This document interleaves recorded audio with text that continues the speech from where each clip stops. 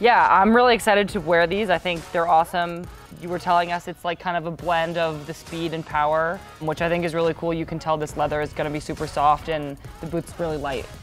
I also, adding on to that, I feel like it's nice when you have brand new cleats and you feel like you don't have to really break them in. So they're very comfortable, and I think the pop of white makes the whole cleat, so I'm really excited.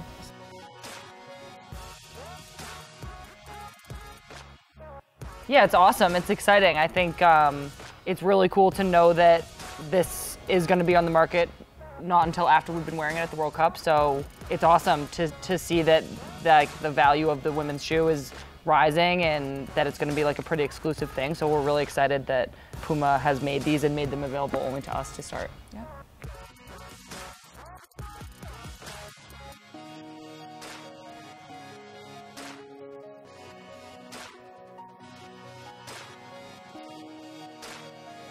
I think comfort is like first and foremost, at least personally, and I really value, you know, the leather part of the cleat, which is awesome.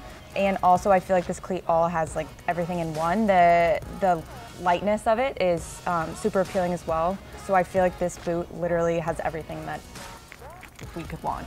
Yeah, for sure. I definitely agreed with comfort. Like when you pull it on and it feels like it's kind of already been molded to your foot and you just feel like, all right, these are broken and they're good to go. And I think with the Puma boots, I usually feel like that after only 1 or 2 wears.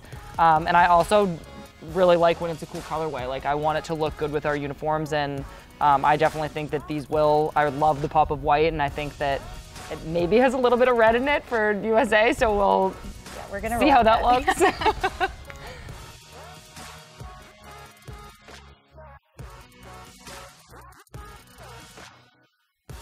I think the pressure for the most part is coming from ourselves to perform. I think that the team does a really good job of having this kind of internal bubble that's like, this is us and this is what we have to do, and we don't listen to that much of the outside noise. And I feel like the pressure is within, and the pressure is like, this is our standard and this is our expectation for each other, and that's all we're trying to live up to. It's not really anything external. And I think, you know, tagging along with what Sam said, I think, you know, pressure is a good thing. I think it's positive, and I think that we can use it in a way that, you know, pushes us to really push the standard and have high expectations.